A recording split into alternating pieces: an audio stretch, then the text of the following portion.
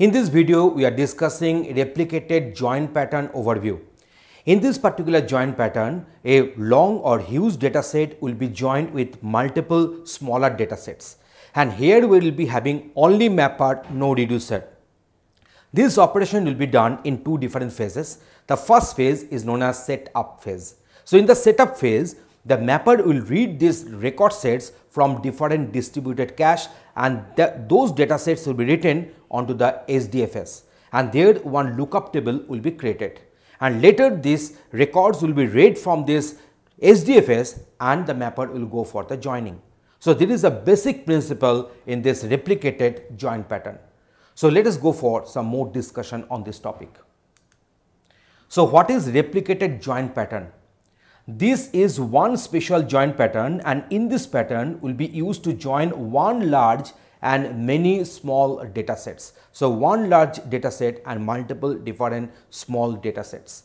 So this pattern has no reduce phase at all. So joining will be done only at the map phase.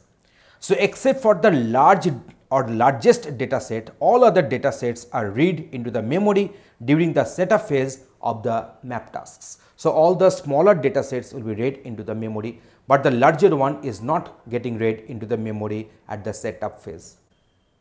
The mapper takes the input from the distributed cache and stores the data on the SDFS as a lookup table. So this is done in the setup phase, and after the setup phase, the mapper takes each record and goes for the joining operation as required. So let us discuss this one with one proper diagram. So here we are having a large data set, that is the data set A, and smaller data set, that is the data set B. As this data set is large enough, so it has got split into multiple input splits. So this is our replicated join mappers are there. So that is no reducer.